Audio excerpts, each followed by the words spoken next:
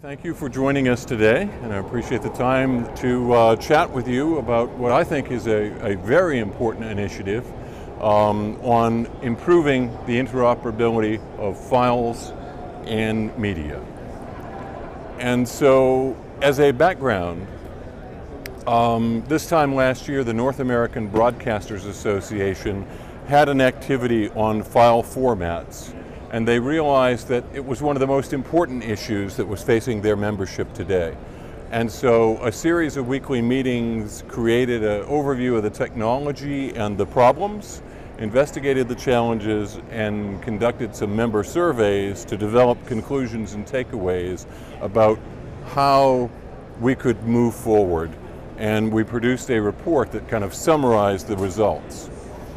And what the report really showed was, that the media industry has changed pretty dramatically, and we've gone from linear broadcasters to broadcasters that support multiple means of distribution, and that the linear process would not scale to do that, and so there was a move to file-based workflows, and that required significant changes in infrastructure in the organization. And one of my pet peeves was the flood of delivery specifications. Every year we all write a specification that says, this is the way I want my files delivered. Many of them are ambiguous, including my own. There's not enough specificity in there for people to be absolutely sure that they're producing the correct file, and it creates issues. And so NABA took this under advice of the File Format Working Group, produced the report, and the findings of the report showed that there were several issues. It's not just the specification between organizations and what you get for a deliverable. It's also a problem within organizations, that many media organizations are quite large. They work in silos, and people generally know the silo on either side of them. I receive product from this group, I deliver it to that group, but they don't know the whole chain, and so sometimes suboptimal choices are made in picking what they need to do. So we're moving forward with some courses of actions. Certainly in the UK, the DPP recognized this quite some time ago and has made a commitment to and succeeded in producing an excellent set of constraints around the standards, which has been embodied in the AS11 specification through AMWA. And so what we decided to focus on was, let's start with the supply side, similar to what DPP did, but we also have to recognize that a similar problem exists on the distribution side. And so we will investigate the possibility of harmonization across the industry. And then there was the standardization of persistent identifiers. One of the key issues is that if the essence doesn't have a persistent identifier associated with it, then it's very hard to keep it associated with the correct metadata set and the full data set in order to properly monetize the content. And that the linkage between the metadata and the data can be broken on a regular basis through many of our workflows. And that creates expense, produces redundant work, and is a real challenge for us. And of course, things like transcoding, many other workflow elements can break the binding. And so, one of the things that's going on there is the SMPTE has an open binding working group that is studying how to improve the binding situation. And then there was a third recommendation, and it was, why are we producing documents to be read by human beings and handed off that are slightly ambiguous? Why don't we consider another way of publishing a delivery specification? And that means of publishing a delivery specification could be a standardized XML representation of the specifications in detail that most human beings would not tolerate. And that could be used both for processing and verification. So it would be a machine executable string, and think of it as the Internet of Things or machine-to-machine communications, so that you could very specifically not only define it, but you could drive the processing and you could drive separate verification equipment from another manufacturer so that you could automate the user file format delivery. And by doing this, we'll certainly improve the deliverables of the process. So, you know, in our organization and in many, the way this typically works today is somebody is assigned the task of creating a file format specification every year. And so they get out the latest standards updates, they look at the latest equipment that we've installed, etc., compile all that information, think about it in great detail, and finally publish a document that they're more or less happy with. And then that goes to a supplier who is blind to the process of the changes we've made in our organization and the updates we've made. And so he has to sit down and study it and wonder what we were thinking. And he does wonder a great deal about what we were thinking, and finally he gets on the phone or does a Skype or something like that to find out in more detail. And he sits down and interprets that and programs it into a device to make the file that we want made, and a few days later gets called on the carpet from his boss because the customer's unhappy that that file didn't work the way he wanted it to, and the temptation is to go smash the equipment, but eventually, after thinking about it, he thinks better of it, calls in an expert who diagnoses where the problem is in the file, and they declare victory. And this is a heck of an inefficient process to go through every year. And so the report pointed out that there could be improvements in how to do that. You know, the three things that we could do: the harmonization, the persistent identifier, and the XML string. But let's face it, all of that is much bigger than any one organization, and there are a lot of great organizations that are working in this space and doing some fantastic work.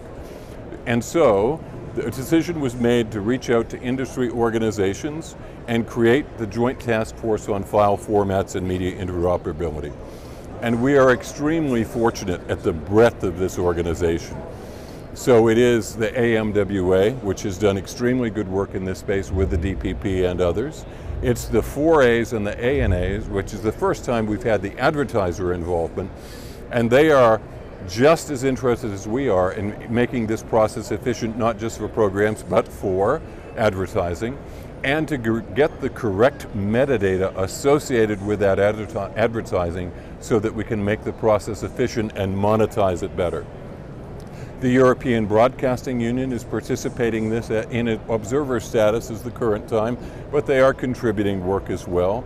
The International Association of Broadcast Manufacturers, the North American Broadcasters Association, and the SMPTE are all working together. So what are they doing?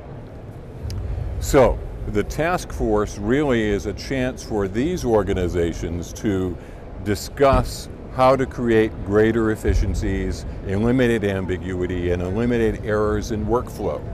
And so across all of these organizations, we are gathering data in order to help them understand the challenges that you face.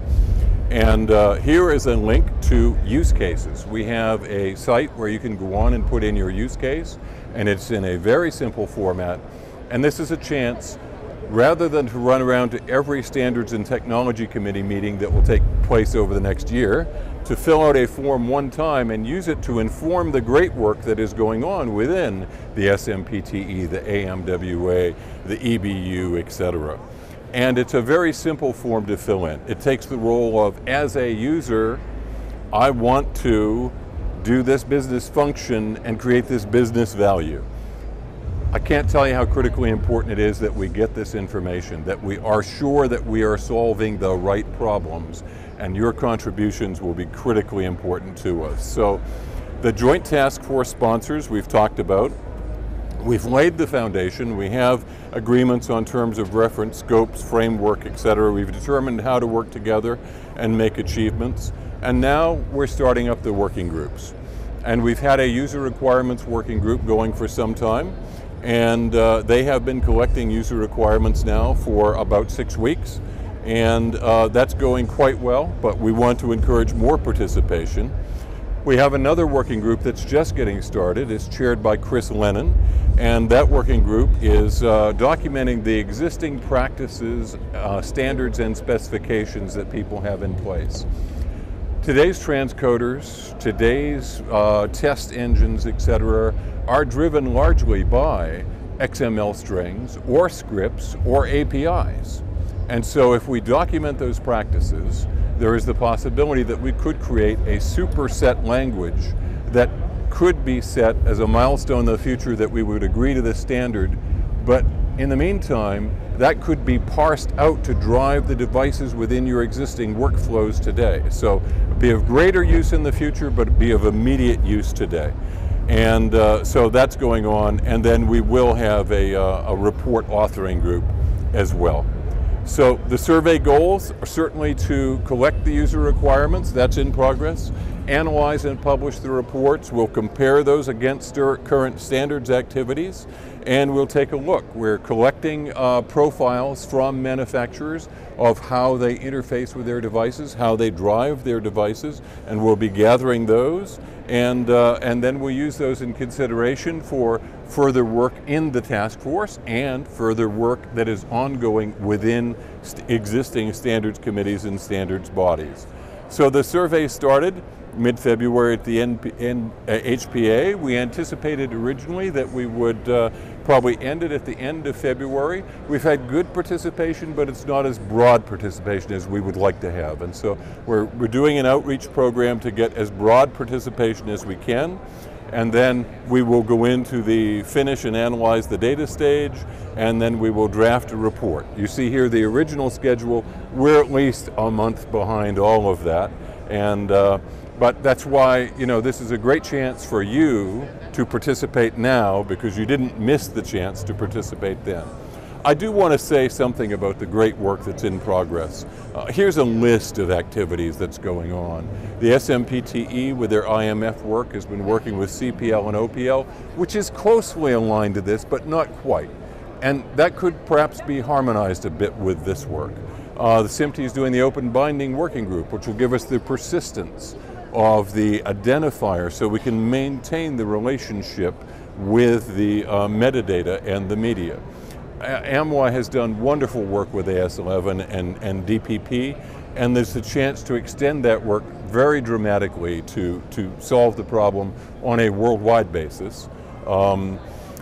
The DPP file specification and now the work that's going on in DPP on archive will be very valuable and informative, not just to this work, but to the industry in general. EBU has done wonderful work on QC and the QC periodic table and their vocabulary for QC. FIMS is working now on QC service, which will incorporate that work, and imagine there's the generalized language of QC. And of course, FIMS is working on transform. So I have to ask once again, here's the link.